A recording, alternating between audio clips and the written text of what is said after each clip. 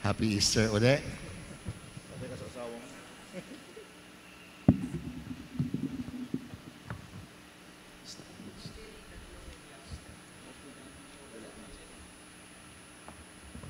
So we are moving already to the second Sunday of Easter.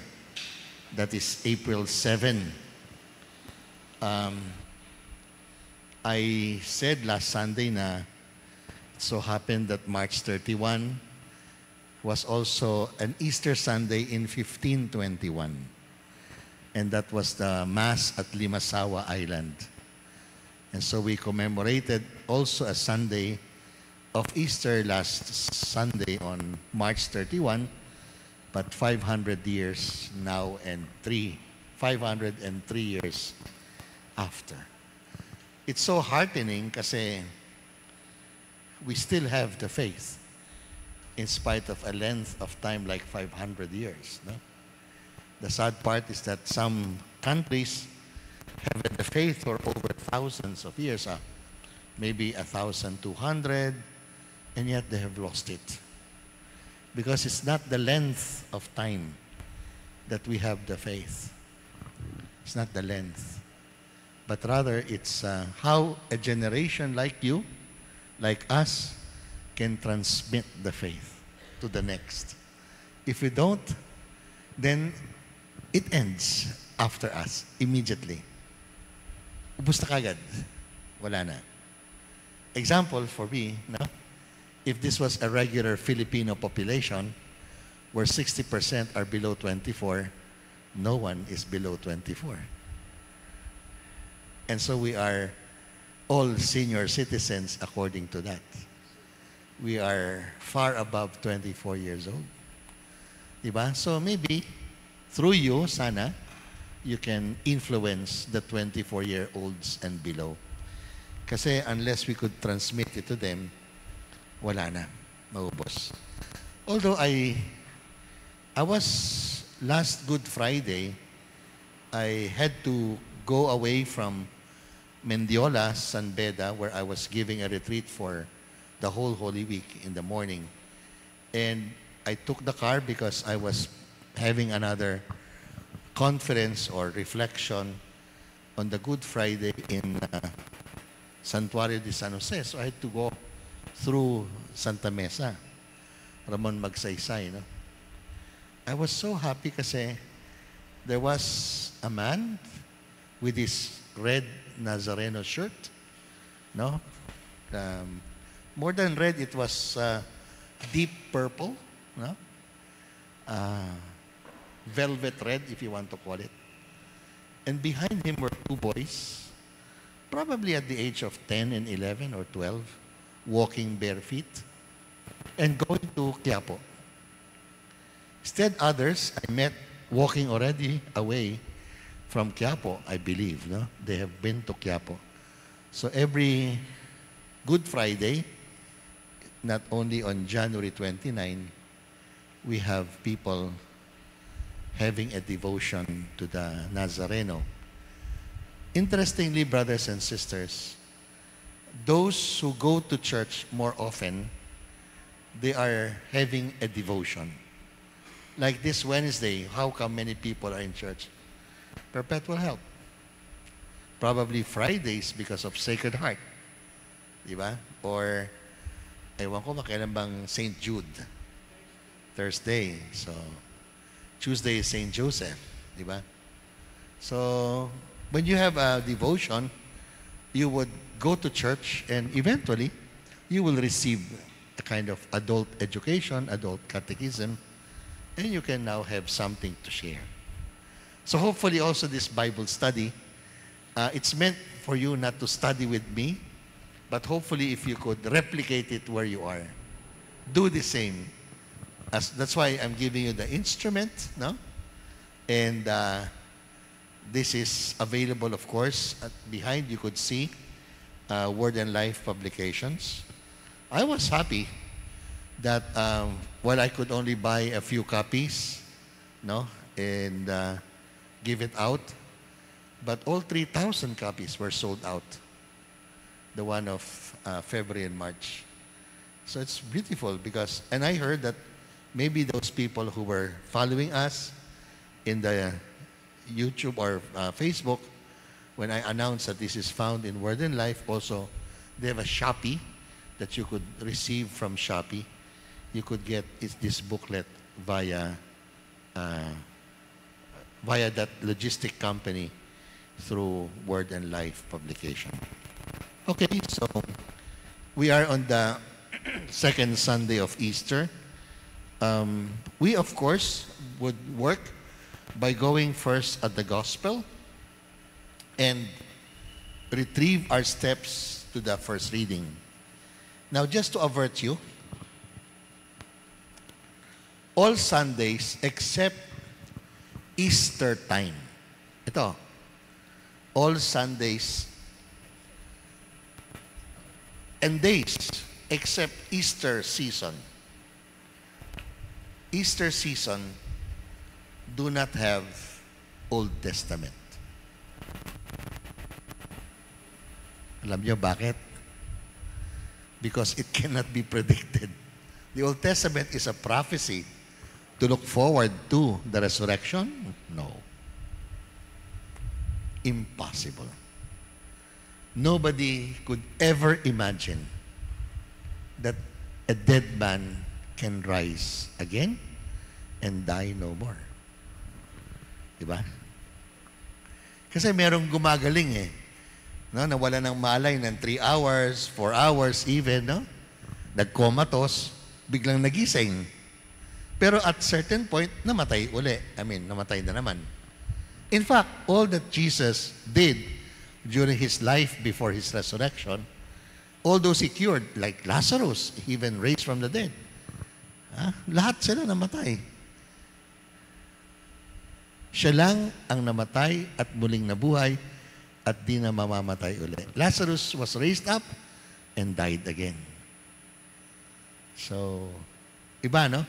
Now, this phenomenon or this event, this faith event, because we are Catholics and Christians, we can imagine that all the whole world will never be able to prophesy and say, ha? Talaga? Nangyari?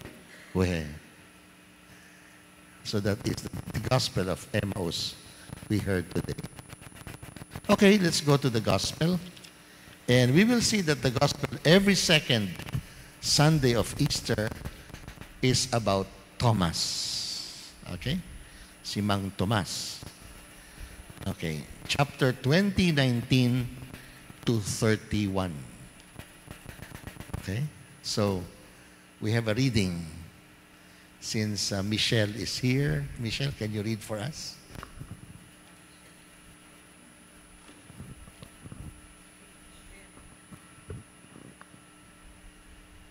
A reading from the Gospel of John, chapter 20, verses 19 to 31. On the evening of that first day of the week, when the doors were locked, where the disciples were, for fear of the Jews, Jesus came and stood in their midst and said to them, "Peace be with you." When he had said this, he showed them his hands and his side. The disciples rejoiced when they saw the Lord. Jesus said to them again, "Peace be with you. As the Father has sent me, so I send you." And when he had said this, he breathed on them and said to them, "Receive the Holy Spirit. Whose sins you forgive are forgiven them, and whose sins you retain are retained." Thomas, called Didymus, one of the 12, was not with them when Jesus came. So the other disciples said to him, "We have seen the Lord." But he said to them, "Unless I see the mark of the nails in his hands, and put my finger into the nail marks, and put my hand into his side, I will not believe."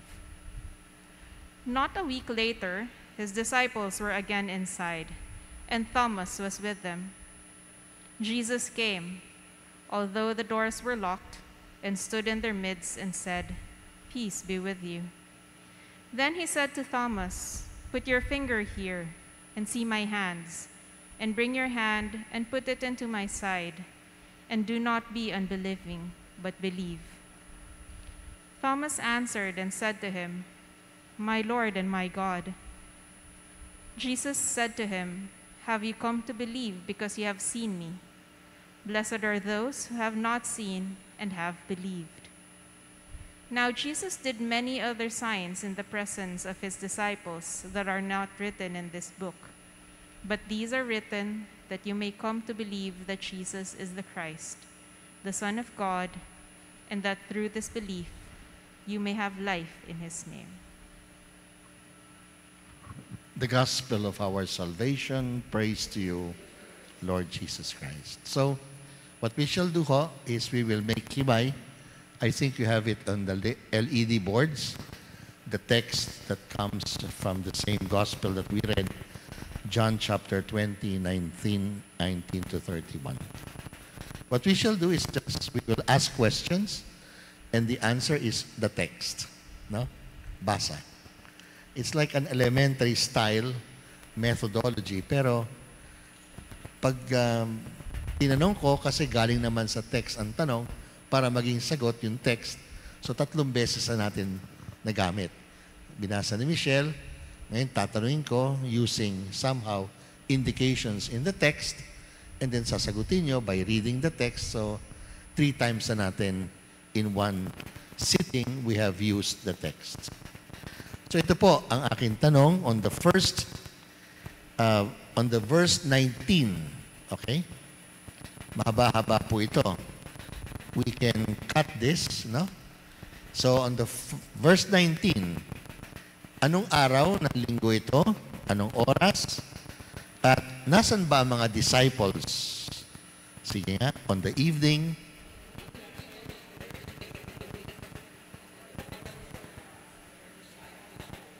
For fear. So, sino ang dumating?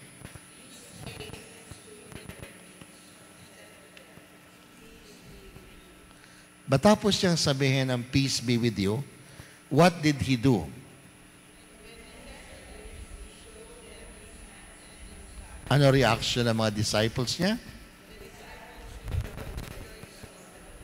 Now, what did Jesus say again to them?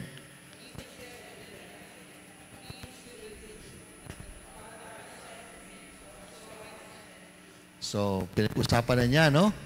Ang Diyos Ama. Siya, ang Diyos Ama. Tapos, ngayon, binigay niya sino on verse 23. And when he had said this,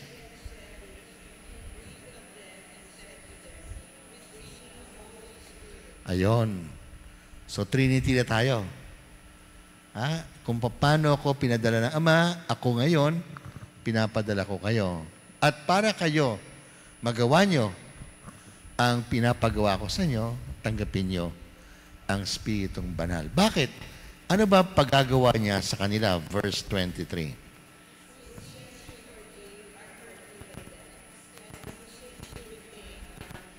Okay. Thus ended the day, the first day of that week. Verse 19 na po ito. Ano nangyari sa chapter 20? Verse 1 to verse 18. Meron nang nangyari nun. Number 1, si Mary of Magdala pumunta sa tomb. Nakita niyang bukas, nakita niyang walang laman. Tumakbo siya sa mga disciples. Nakita niya si Peter and the disciple Jesus loved. Nireport niyang parang ninakaw ata ang katawan ni Jesus. Nagpuntahan yung dalawa doon. And what they saw was actually an empty tomb and the linen that the body of Jesus was wrapped with na inaiwan doon. And then, they all went out. Tapos na, wala silang nakita eh. Except the disciple that Jesus loved said he saw but then believed. Pero, part of it is that Mary of Magdala stayed.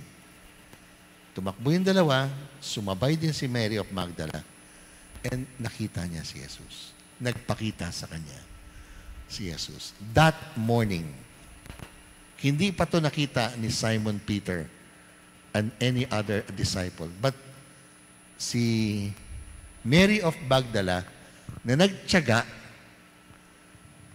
naghintay, siya ang nauna sa mga apostoles.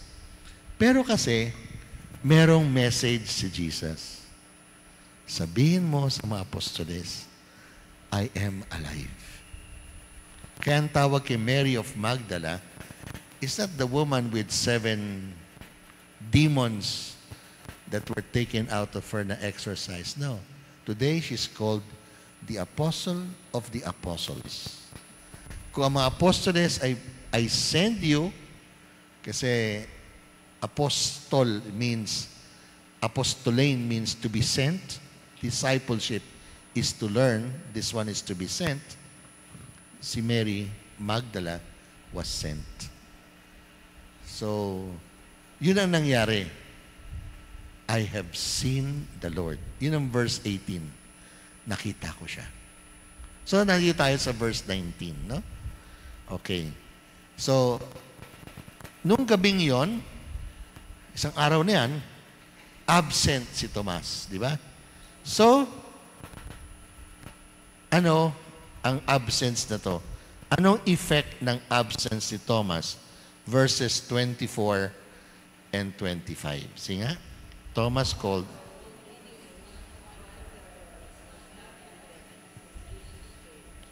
So the other disciples,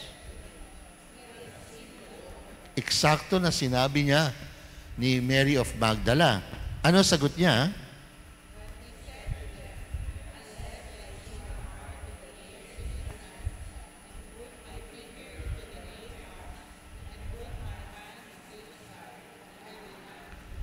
Okay.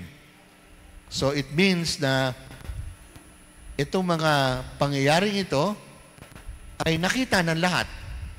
And even Thomas, no? Either kinwentuhan siya or nakita niya sa malayo, yun ang nangyari kay Jesus. John's Gospel tayo. Yung tagiliran na sinibat siya is only in the Gospel of John. Doon lang yan sa Gospel. Sa tatlo, ni Matthew, Mark, and Luke, wala. Very distinguishing yan. Yung divine mercy with red and white. Kasi nga, it will be the time that Jesus, when He was already dead, sinibat siya and blood and water came out. Okay. So, ito si Thomas. Unless, di ba? Hindi ako maniniwala. Di ba? Di ba nakaka-insulto yun? Di ba? Sinabi ni Mary of Magdala, I've seen the Lord. Hindi siya pinaniwalaan. So Jesus came that night and pinakita kagad ang kanyang kamay, tagiliran. Tapos, they have seen Him, they were happy. Okay? Oh. Sinabi nila kay Thomas ngayon, we have seen the Lord. Sabi niya, hindi ako maniniwala sa inyo. So yung ginawa nila kay Mary of Magdala, ginawa sa kanila ni Tomas. Akala mo, kayo lang pwedeng ganyan, So, ayaw maniwala kay Mary of Magdala, ayaw maniwala sa kanyang mga kasama. Masakit yun, di ba? Hindi ka paniwalaan. Anyway, 1 week later. So, verse 26 na po tayo. What happened the next week, please, now?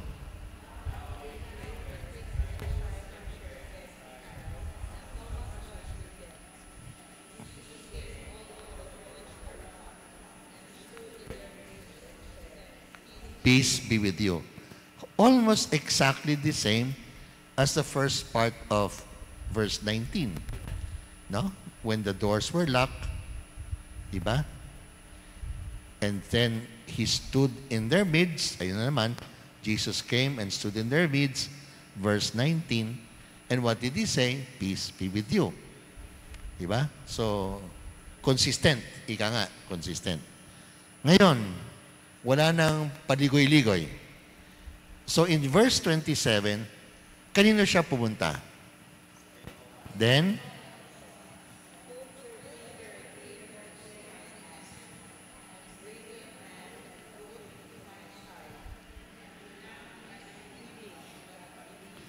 okay.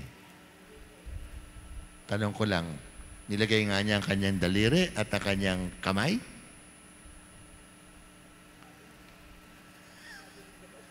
Of course. Di ba? Sabi niya, unless eh. So, natikman niya tuloy ang kanyang sinabi. Pinatikim sa kanya ni Kristo. Ha? Gusto mong duru-duruin ang aking sugat? Gusto mo ipasok ang kamay mo sa tagalira ko? Sige. Di ba?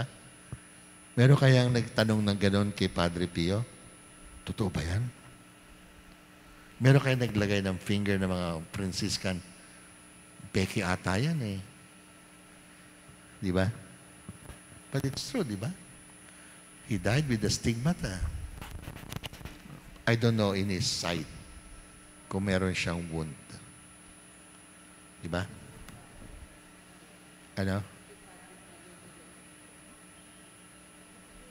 He had a colostomy and also on the side. Meron din, 5? All 5? Hindi ako sigurado. Hindi ko pa alam. Okay. So, yan. Okay, so, ganito. Okay. So, what did Thomas say about his experience? Verse 28. Ayan. Sino nagsasabi yan ngayon? Hindi, ngayon. Kayo? Nanay ko din, sinasabi yan. O, di ba? Okay, my Lord and my God. Okay? Panginoon ko at Diyos ko. It's what they say, the earliest statement of faith. Hindi ka si Jesus lang, ha? Hindi ka lang magliligtas. Ikaw ay Panginoon, divine. Ikaw ay Diyos at akin. Aking Panginoon. Siyang, how do you put it? Siyang nagkahari sa buhay ko. Sapagkat siya ang aking Diyos. My Lord and my God. And what in verse 29? Jesus reproved him. Jesus said,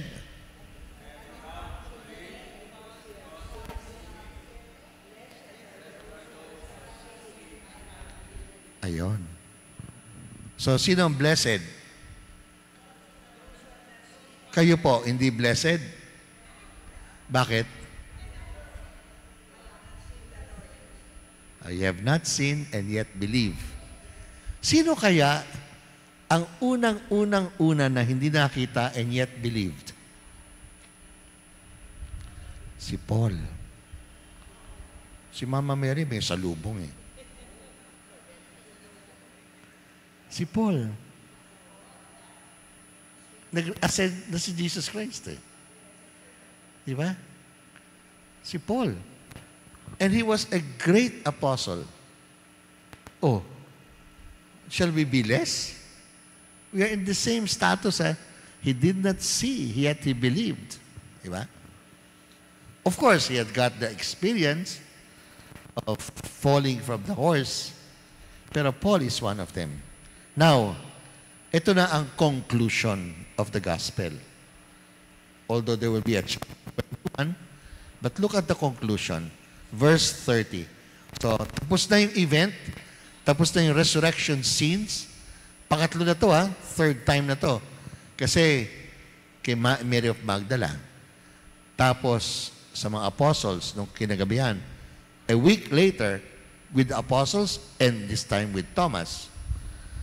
And of course, Mary of Magdala was there. I'm sure Mary, the mother of Jesus, was there. Okay. Now, in verse 30, ano ang conclusion ng evangelist? Verse 30.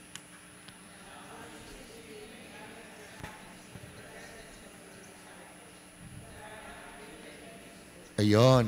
Teka muna. Mga born again, nandiyan ba yung mga born again? Mga born again? There are many other signs, miracles of the resurrection that are not recorded in this book. So if we have faith, it's not because only of what is written. Also those signs that were not written, pero transmitted by word of preaching, by word of saying, kwento, narrations. But how come, verse 31, how come these signs or these manifestations of Jesus before He died and after He died, how come they were not recorded in this book? Please read verse 31.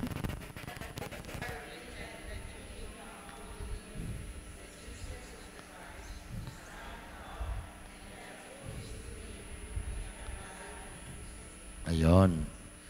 One singular purpose why the fourth evangelist of this gospel wrote these signs.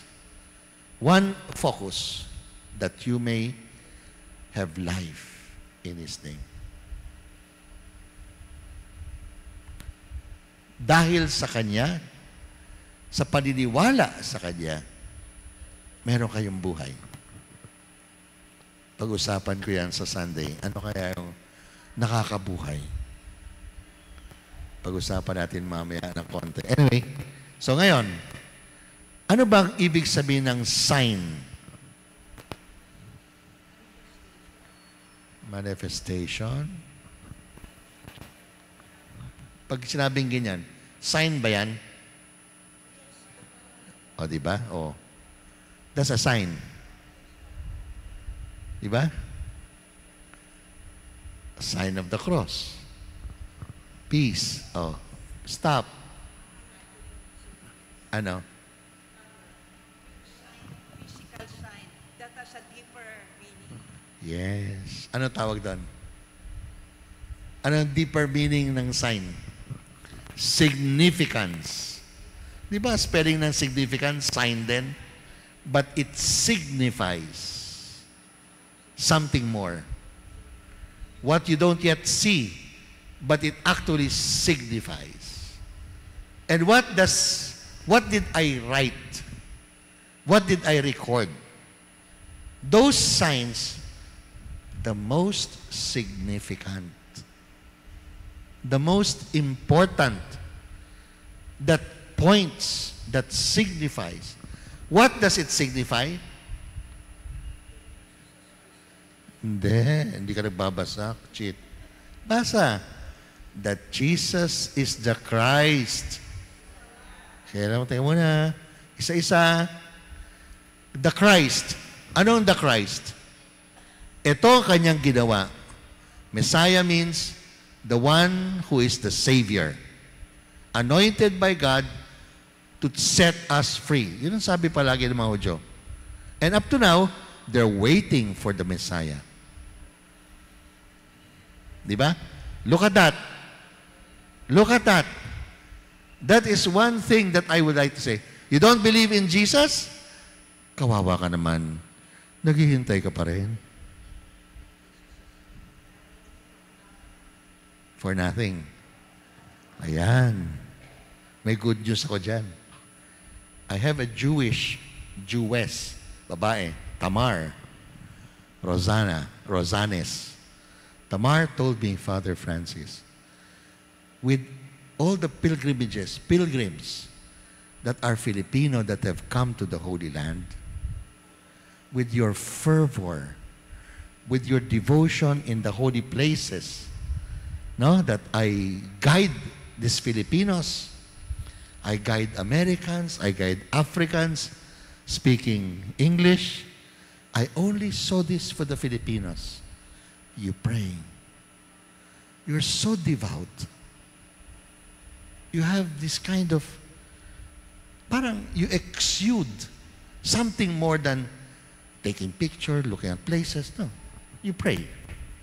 Sabi niya, I'm a Jew. I have a feeling that when our Messiah would come, second coming sa inyo, the end of time, marirecognize daw nila that He is the Messiah, triumphant, but for you, second time. Imagine, this is the conclusion of a non-believer. Why? Why? She met believers in the resurrection.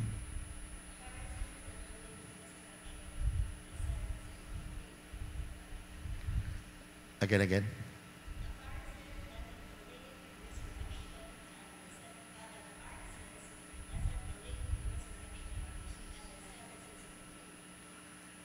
Baliktad. The Pharisees believe in the resurrection. The Sadducees do not. Okay? The rising from the dead. But later on yan, later on pa yan. But they would not imagine somebody from the dead would rise. Anyway, so, there you are. All of what he wrote in his gospel has one purpose. That this Jesus of Nazareth, you may even say his foster father is a carpenter, his mother is called Mary. You can rattle off his disciples. You can say that he was punished by Annas and Caiaphas. Exactly what the two disciples of Emmaus were saying. Alam nila lahat yon, but they did not see him in the resurrection. It did not mean anything in their life. Nothing. They have a knowledge of what Jesus said and did, but they don't experience that He is number one. What He did is to save us. Christ. Hindi lang. Pangalawa, doing and being. Hindi yung ano ginawa niya, ano yan eh. Sino ba siya? Son of God. Mas mahalaga yon. Mas mahalaga kasi sa cross, wala siyang magawa. Wala siyang ginawa. And yet the centurion said, but truly, this is the Son of God. Bakit? Wala namang ginagawa ang Diyos, di ba? Sabi nila, nang hindi na naniniwala, kasi hindi nila makita ang gawa ng Diyos, pero ang daming tao nakakakita. In different ways, significant movements of God. That to them, because they believe in Jesus, the Christ, the Son of God, so many other things that happens around us today signifies something. They speak to them of God. And therefore, they are alive. They have a life.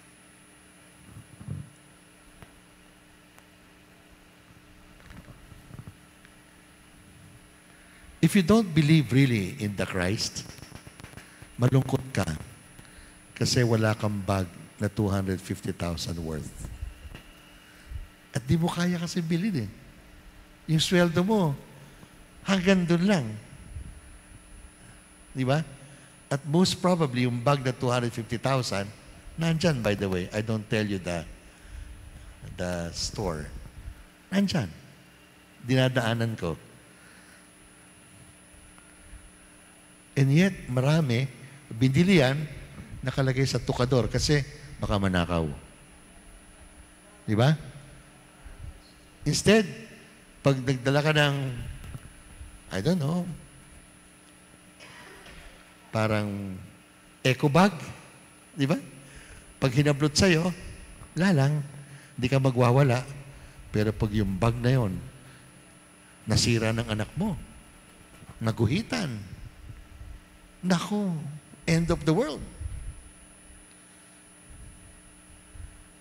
Those who do not believe what kind of a life do they have? Ano yung bang, bakit ba sila buhay? And just imagine, if yun ang aim mo, makabili ka ng bag na yon, hapong-hapo ka na sa kakatrabaho. No? Pagod na pagod ka sa kakasave ng pera. Eh, nung nabili mo, wala rin. Wala rin.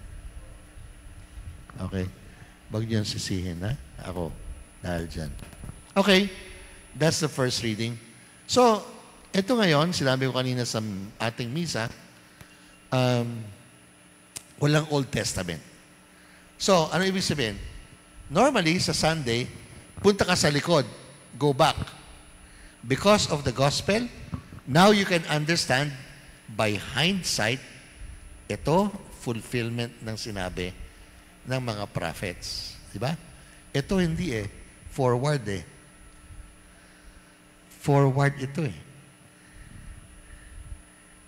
Dahil ito nangyari, maintindihan nyo, after the resurrection, ano ang nangyari pa. So my dear Ariel, the bishop, Acts of the Apostles, tingnan natin, ano nangyari because of the resurrection? Yes, please.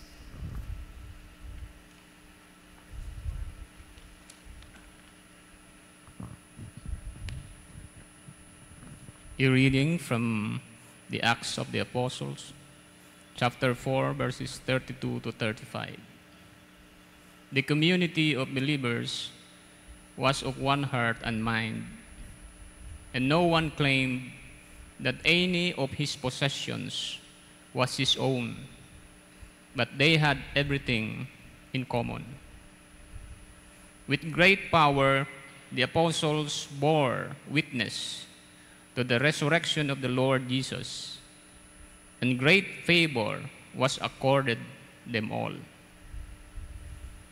There was no needy person among them, for those who owned property or houses would sell them, bring the proceeds of the sale, and put them at the feet of the apostles, and they were distributed to each according to need. The word of the Lord. Thanks be to God. Thank you. So sabi ko because of the resurrection, now we will understand yung report ni Luke about the acts, the actions of the apostles. So we begin again. Maghimay tayo. Konti lang po ito verses 32, 30, 34, 35. 4 verses lang. We begin on verse 32. Di ba believers to Ano ang quality, characteristic that somehow believers were known to be possessing? Sige nga, verse 32. Ayun, puso, damdamin. Di ba?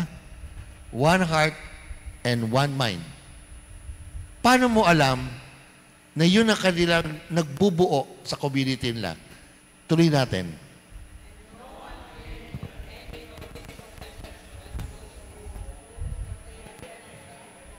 Ayun. What is obvious that they have one heart and one mind is that they treated what is material hindi na kanila. It was a common good.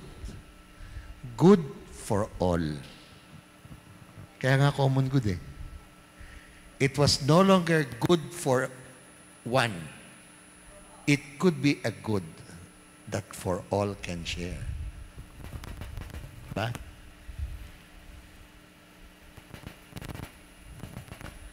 I'll give you an example Tanong mo si sister. Kung kayo mga soltera, di ba? Wala kayong, may television ka sa bahay? Tanong ko lang, meron? May television kayo sa bahay? TV, wala na? Ikaw sa bahay, tinanggal mo na. Hindi, TV, television. Meron. Sika? Sister, ilan kayo sa bahay? Ilan ang television nyo? Ilan ang television nyo? Isa. Biruin mo, kung kamukha ka ni cheat, kailangan mo isang television. At sa lahat ng kondong yan, tiki-tiki isang television. Sa kanila madre, isa lang ang television. 7 sila. Magkano ang kanilang na-save? 6 na television. Di ba? Bakit? Because of their faith, they hold things in common. Di ba? Obviously na ang galing kaagad ng effect if you are a community of one mind, of one heart. Hindi kayo magkakanya-kanya that you need one television each. You share. Pag hindi mo gusto yung show, sorry, di ba? Huwag ka ikot ng ikot o control ka ng control, di ba? Allow. So maganda mag-agree. Pero syempre ngayon, because of the laptop, wala na kayong television, hindi na kailangan television, di ba? Di ba, cellphone? Okay. Kaya nga tignan mo, very individualist tayo because of consumerism. Di ba? Hindi ako bibili ng television. Pero sino kaya ang may mga television kalalaki? At bawat kwarto meron. O, di ba? And yet, pamilya sila. And tuloy, ano effect? Hindi common ang kwento. Isa si NBA, isa si teleserye, isa si ganito. Pag nagkain-kainan sila, andun pa rin sila sa kanilang teleserye, andun pa rin siya sa kanyang NBA. How could they be one mind and one heart? Di ba? If they don't share something in common. Ano ang net result? Di ba? Ano ang result? Verse 33. With great power,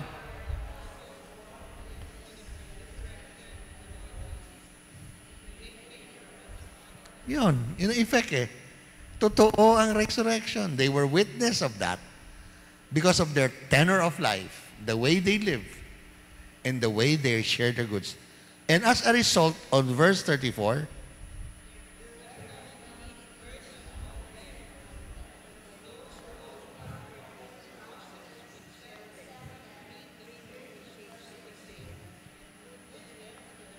of the apostles, and then to their need. No one was in need. Everyone somehow felt that persons cared for him. Or people saw and they felt in their heart it's just correct to care for others.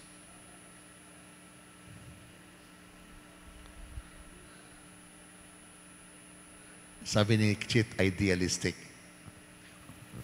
Secret lang to huwag niyo masyadong sabihin. Itong description na to, buksan niyo kaagad ang next, kita niyo. May Ananias at saka Safira, na kukupit. This is, I should say, an ideal picture of the resurrection. Did it really, really happen? Well, it is a dream, but in some people's lives, it is very true. I know very rich people. I can vouch to you. They eat with their kasambahay every day.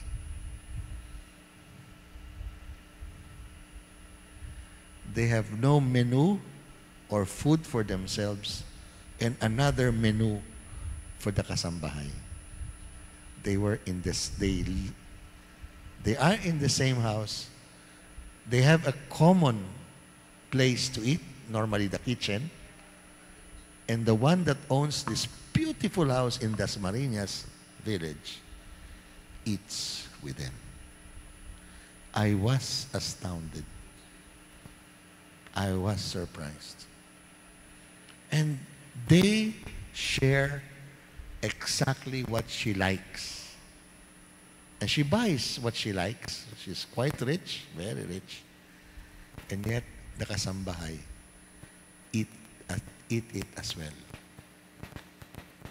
And the drivers, plural.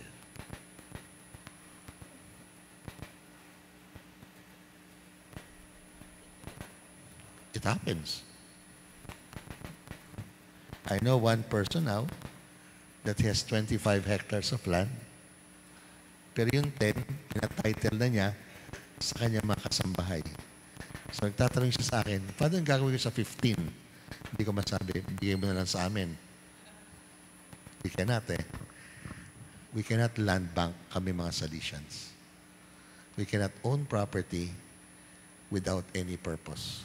Just to wait, land bank, and then sell one day. Bawal. Bawal sa amin yan. We cannot invest our money. Wala hindi pwede. By rule. Kasi sabi Don Bosco, you want to be poor, you work. Because those who are rich no need to work. But if you want to share the lives of the poor, become a worker. Labor each day. Yeah.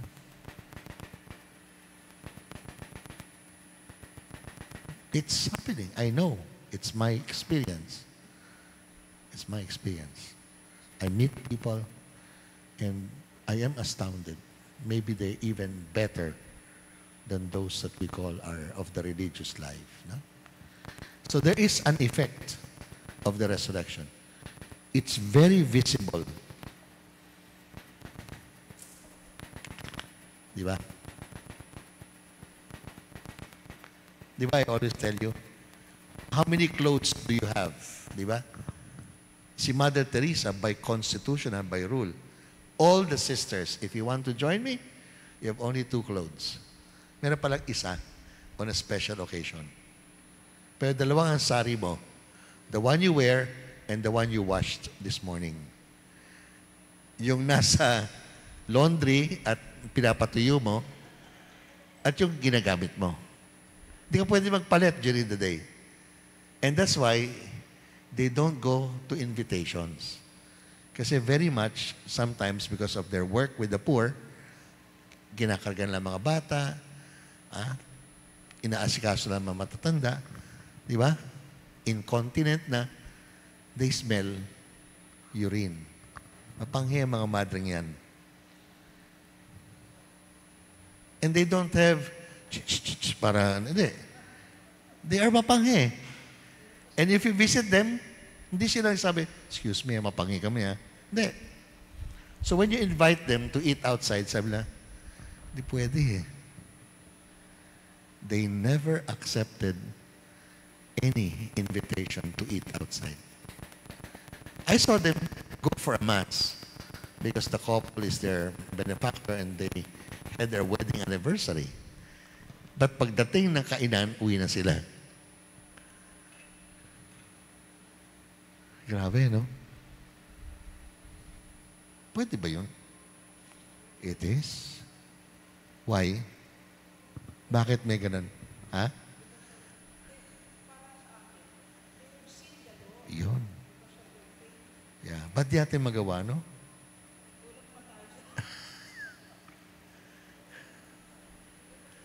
Hindi naman siguro kasi iba-iba ang ating state of life. Diba? We have different states of life. You have obligations to your family, kunyari, to your children. Diba? But it could be possible that even we have, your trato sa ibang tao, mabuti. Father, share ko lang din, Father. Di ba nabanggit ko sa inyo yung bridge namin doon, Father, na nangyari, tulugan na ng mga poorest of the poor. Kasi nandun na sila natutulog, doon na rin sila nag-ano. One time, Father, nabutan ko, yung bombero, ni-wash out yung bridge na yun. Pero after several, na nag-dry na yung pero talaga, Father, yung amoy nandun pa din. Kaya sabi ko, oh God, I've seen the Lord. Sabi ko na lang ganun. Kasi di ba sabi nga ni Jesus Christ na when do you see you, Lord, that you have no food, you are in ano. Eh sabi ko, kasi tawag ko dun sa bridge na yun, Jesus Christ na. Kasi I've seen the Lord every day. Yeah, pag nag-cross ako doon, going to our house, nakikita ko sila doon, Father. And they stay there, they sleep there, then sa umaga, ganun lang yung buhay nila doon, Father. Yun. Do you know them by name? Do you know them by name?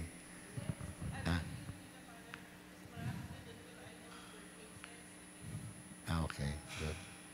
Kasi ano po, meron kaibigan na he drew this famous painting of street children or poor boys and girls eating with Jesus.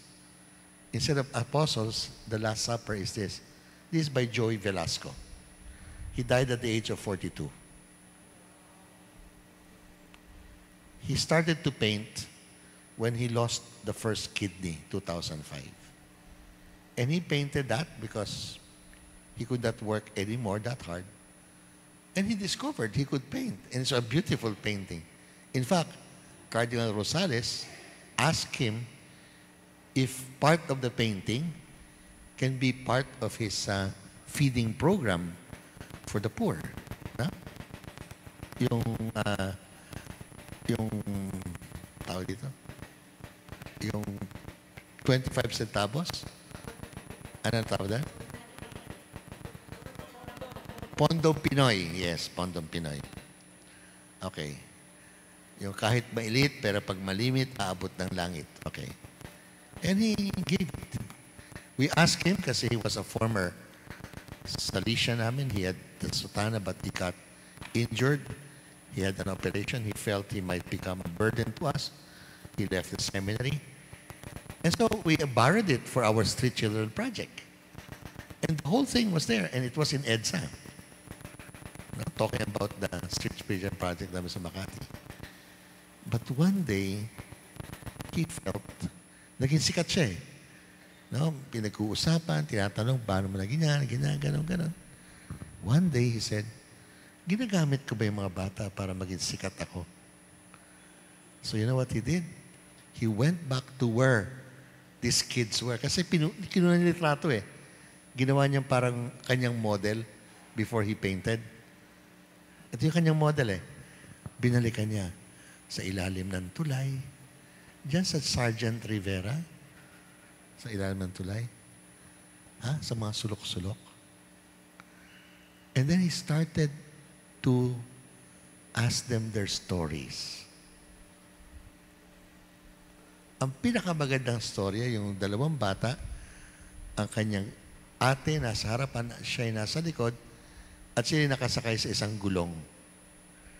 Yung tire, gulong. And yet, they belong to a great family. I mean, mahirap na mahirap. Pero ang tatay, namamasada, ang nanay may konting tindahan ng sari-sari store. But they live in a house that they're never sure until when they could stay. Diba? So, nakita niya lahat ng story ng bawat isa. Alam niya kung sino yung pickpocketer, alam niya kung sino ang magaling magnakaw. And he put up a book. He wrote a book about them. Each of the 12. Well, actually 11. Kasi yung isang nakatuwad sa baba, ang tingin niya siya yon. Anyway, story short, ginawa niya libro, tapos, nung binabasa niya, nung kanyang pinaprint yung kanyang painting, ginawa niyang mga facsimile, nandun siya sa isang Jollibee daw. May isang parang babae na may pagkabaliw or a bit spaced out. Tapos sinabing malakas na malakas, ang swerte naman ng mga batang yan. Sabi niya, ha? Ba't maswerte? They have Jesus. And naghahanap siya ng title ng libro. And that's what he put. They have Jesus. Ang swerte nila. They have Jesus. But then, unti-unti, lumalim na lumalim. Sabi niya, hindi ko maisip na I just painted them, I know their lives, and that's it. So lumapit siya kay Tony Meloto. And now, he was able to put up a hapag ng Pag-asa village. Through his friends, they came up with 12 homes.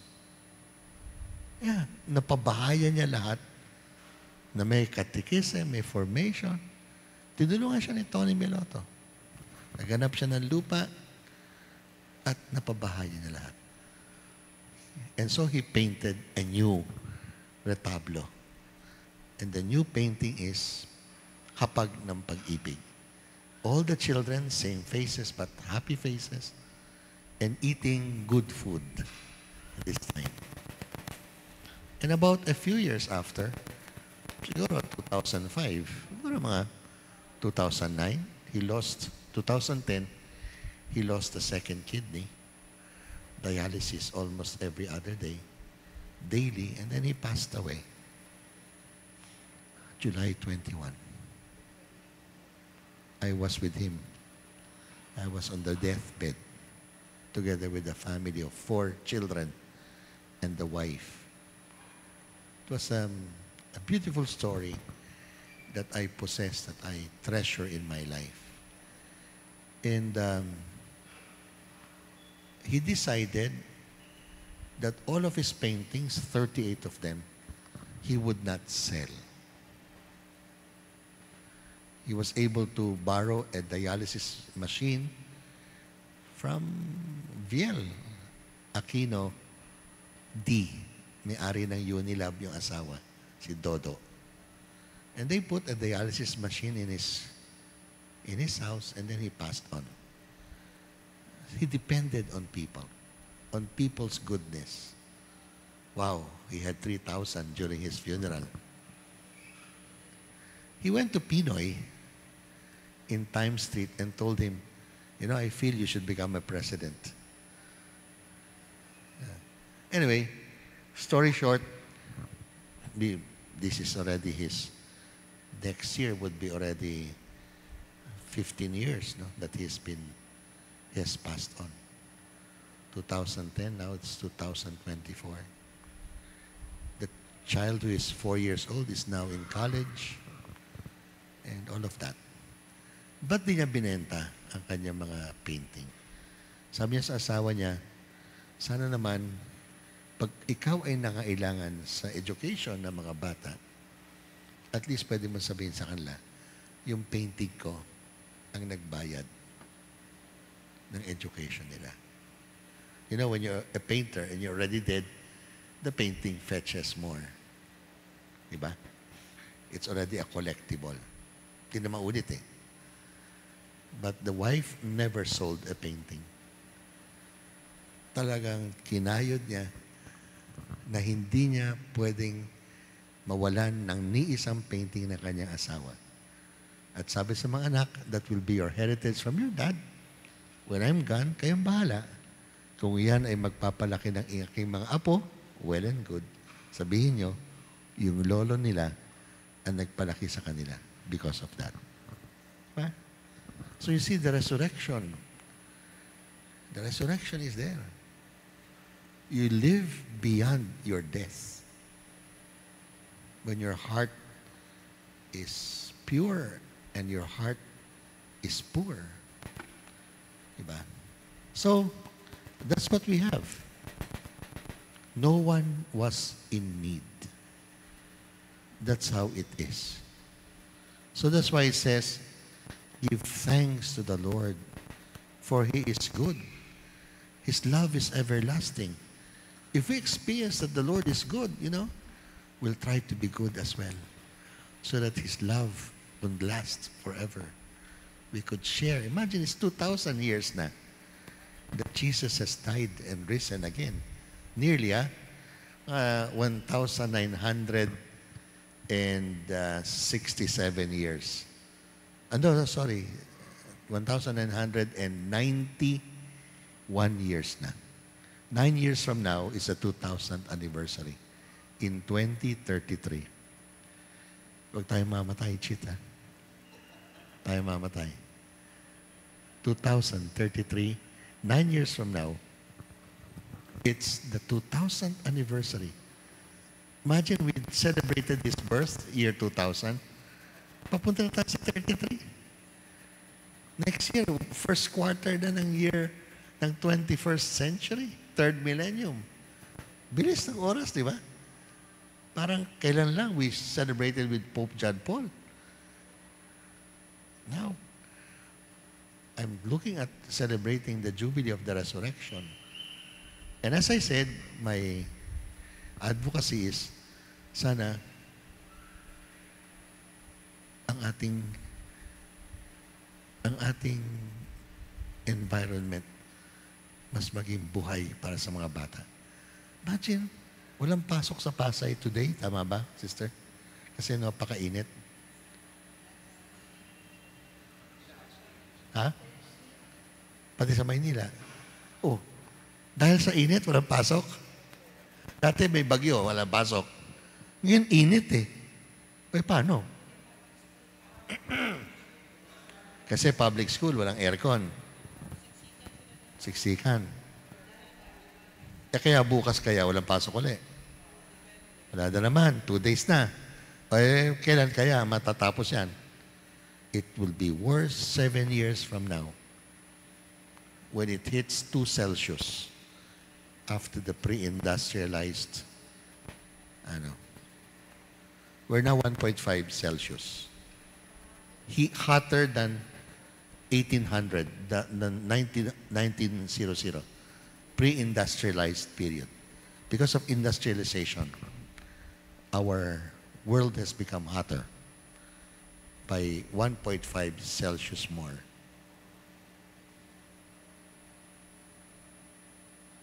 Paano kayo maging apo nyo, Cynthia? Di ba? So we have to do something. We cannot continue this way. Okay, last point po, we can only read it. So, that being the case, kita nyo kagad, no? Na, tingnan natin ng konti. Sino kaya si Tomas na hindi naniniwala sa first reading? Sa first reading, sa Acts of the Apostles.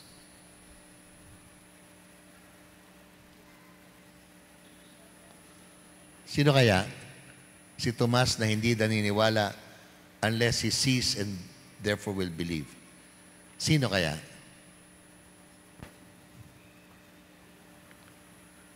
Ha? Those persons who owned property and houses but would not sell them. They are those who do not believe. Diba? Kasi binibilang nila eh. They want to touch. They want to see. They want to hold. Secure ka na eh. Ang sabi nila, ginto na, naging bato pa. Yun. Yeah.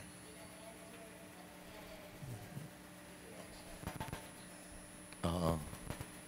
So, you can see that there is a Thomas here. Those who do not want to sell and bring it to the common good. Okay, so if we go to the first reading, we'll just read it a bit. Beloved, everyone who believes that Jesus is the Christ, the begotten by God. Saan yan sa gospel? Believing that Jesus is the Christ, the begotten by God. Saan yan sa gospel? Anong verse? Yes, Malu. Therefore, these are written, that verse 31. Gospel, verse 31. Pareho ba yan? Yes, Chip, visitation. These are written, the Son of God. Begotten of God is Son of God. Diba? so that he is the Christ, begotten by God. Everyone, therefore, who believes that Jesus is the Christ, the begotten Son of God, everyone who loves the Father, loves also the one begotten him. So, una muna. Now, in this way, we know that we love the children of God when we love God and obey His commandments. For the love of God is this: now we keep His commandments, and the commandments are not burdensome. Whoever is begotten by God conquers the world. And the victory that conquers the world is our faith. Who indeed is the victor over the world? But the one who believes that Jesus is the Son of God.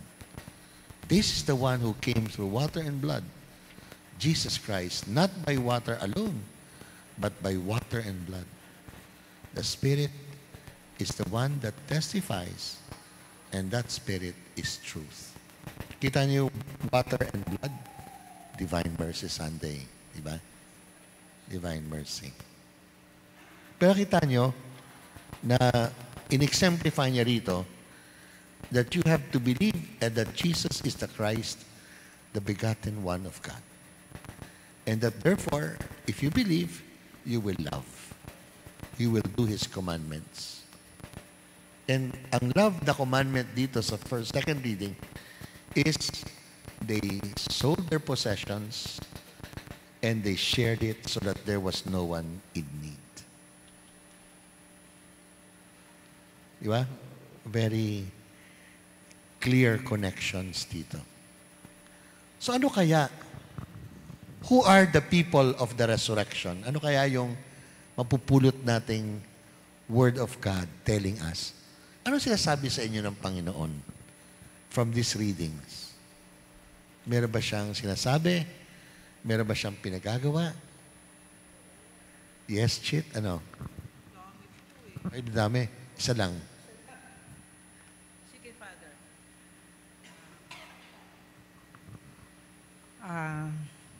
Upon reflection, I think the only one, sabi mo, Father, ano? If you really believe that Jesus is the Son of God and begotten by our Heavenly Father, do something that is beyond yourself. Hindi ka dapat selfish. Kaya nga, I also believe that that could happen, that during that time, when the disciples put together all their properties, they move as one, they ate as one, no one was in need. Walang needy. Ngayon, ang dami-dami. Yun ang hindi ko maintindihan. Hindi naman ako ayokong pumunta sa politika. Father ng tao si Father. Pero yun, ang aking reflection, if you really believe that Jesus is the Son of God, do everything for Him. And not only, you do everything from Him through the people that you see and teach and, live with. Yes. Now, mahirap pakainin, tulungan lahat ng mahirap, di ba? Tama ba? Di ba? Yun ba ang kailangan para naniniwala ka sa resurrection? Do you have to help everyone who is poor? Ano, Malu? Katulad ng sabi ko sa iyo, Father, na yung sa bridge, merong isang girl doon, yung woman, alam mo, parang nakita ko talaga na yung nakikita ko sa kanya, Father, na in spite of wala siyang bahay, wala siyang but he can speak English. Kaya naano ako sa kanya, natutuwa ako sa kanya. At alam mo anong hinihingi niya sa akin, Father? Bible. Because he wanted to read the Bible. Tapos sabi ko, bakit? Sabi niya, because he believes in God, ganun, kay Jesus Christ. And sabi ko, bakit nga, why not give a Bible to her and bahala na siya mag-preach doon sa mga kasama niya. Kasi para sa akin, Father, I wanted them to feel na don't worry kasi sa kingdom ni God, maraming bahay doon and each one of you has a house. And hindi kayo hopeless. Meron pa ring hope na meron pa ring magandang buhay with Jesus, yung sabi mo sa kanya. Kaya yun yung ano ko ngayon, Father, yung realization ko, ito yung aking resurrection. Bibigyan ko siya ng Bible. And then, so, bahala na the Holy Spirit after that. Tapos dating si born again at sasabihin niya, just a while, may kilala po ako, talagang bait lang ang ginagawa niya. Although, nahalata niya, yung kanyang kasambahay may pagka-tomboy. Actually, tomboy talaga pala. So pag off day, kasama niya mga tomboy. Pero sa tagal-tagal ng panahon na kasama niya sa bahay, nagsimula na niyang dalhin sa simbahan. And she started to go to church. Ito nangyari nung Lenten season. Yung mga tomboy niyang kasama, dinala niya sa baklaran para magkumpisal.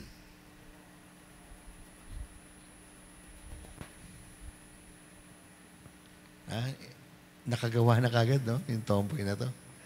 Tapos last Good Friday, sinabi niya sa mga tomboy, mag-fasting muna tayo. Mamayang gabi na tayo uminom. Kasi off day nila eh. Pero nag-fasting the whole day. Tapos sabi niya, alam mo, Mamski, yung tawag niya sa kanyang, kasambay siya nitong tao. Tapos sabi niya, Mamski, ganun pala ang fasting, ano? Parang hinihimatay nga talaga ako. Hinang-hina ako. O talaga nag-fasting. Di ba? Naka-experience siya. Now, this one story, itong story to, ng isang tao na apektuhan niya ang kanyang kasambahay, hindi niya tinatawag na tomboy, pero tinatrato niya parang kanyang anak. Ginagalang siya bilang isang tunay na adult. At ngayon parang mamski, parang nanay niya. At dahil itong lady na to is very devoted to Our Lady of the Guadalupe, and time and again, nadadala niya sa prayer meeting. Ngayon, itong babaeng ito, no, gumagawa rin ng kabutihan sa kapwa niya. Now, yung ba, dapat ba siya hindi maging tomboy? Kasi nagbago siya. Di ko alam. Pero definitely, maraming tomboy na kaibigan niya, baka through her ay nagbabago. Kaya nga tama si Pope Francis who am I to judge?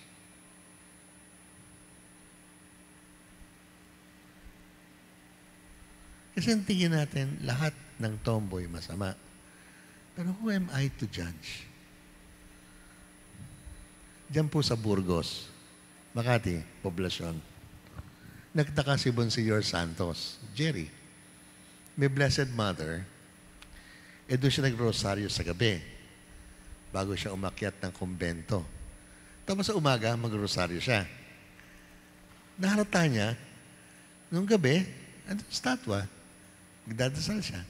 Kinamagahan, ang daming sampagita sa kamay. Ang mapirin. So, tinawag niya yung gwardya. Sabi niya, sino naglalagay ng mga sampagita dito? Yung mga girls sa bar. They buy sampagita and they place it with a request, a prayer to the Blessed Mother. So, ano nangyayari sa buhay nitong mga taon to? Pagbabawalan mo ba? Dahil sila yung nagtatrabaho sa bar, na huwag silang pupunta sa statwan to? Yan ang fiducia supplicans ng Pope eh. Pag binless mo ba ang kotse, tinanong mo ba, kasal ba kayo simbahan? Tinanong niya eh. Would you ask whether they are... Diba? Tapos nagpapabless sa'yo ang mag-asawan to. Hindi man sila kasal simbahan, pero nagpapabless sa'yo. Bawal ba?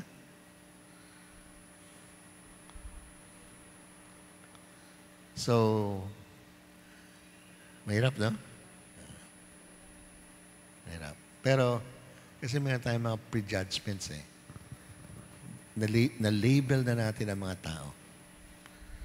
At sa atin, hindi na magbabago yan. And that is not the resurrection. Tayo, hindi nagre-resurrect. Kasi probably itong mga taon to, in their own little way, are actually resurrecting.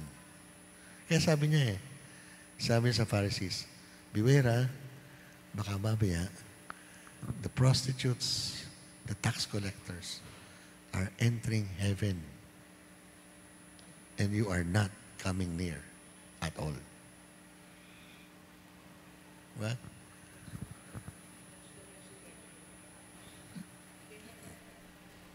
So we don't know how the Lord touches the hearts of people. Because He's risen. He's not anymore. You don't have to go to Israel to see Jesus. You don't have to go to Galilee, to Jerusalem.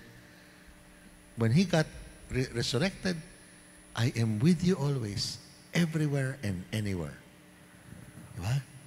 So now, if we believe, we have to recognize Him in the many stories of people being raised up from the dead, from the kamatayan ng puso, kamatayan ng kaluluwa. They are raising up. They are being raised up. I think that's the church today. Yun ang panawagan ni Pope Francis. So yun nakalagay sa news na naman Noong Holy Thursday, bumalik na naman si Pope Francis. Saan? Sa rehab ng mga drug addict. At doon siya nag-Holy Thursday washing of the feet. When he went to the community of Father Jean Vanier, and he was with autistic Down syndrome. When the Pope went there, unannounced, and he shared merienda with them, and he played this table football. Pag alis niya, after baka an hour with them, he did not preach a homily. He did not. He just stayed with them, eating with them. When they asked the men, tanda na autistic, sabi niya, sino pumunta rito? A big man that is in white. O yun, alam nila. And he touched my hand. Or the other one, he was eating with us. They did not know he is the Pope. But he stayed with these people. He was not recognized as a supreme pontiff. He was known to be a man who stayed with them and shared their merienda, laughed with them. It's very simple, di ba? The resurrection is very possible. That's the beauty of it, no? There's no more cordon sanitaire. Di ba? So, let's therefore prepare ourselves for this Sunday. And as Chit is saying, there are many realizations, but the question is precisely that. How do we live? How much of the unbelieving Thomas is there in me? To what extent does my belief in the resurrected Christ affect my life?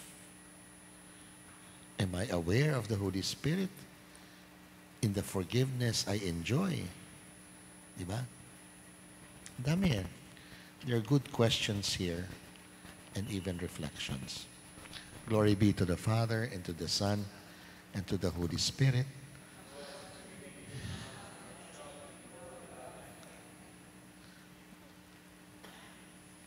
Lord of the divine mercy, we trust in you. Father, Son, the Holy Spirit. Amen.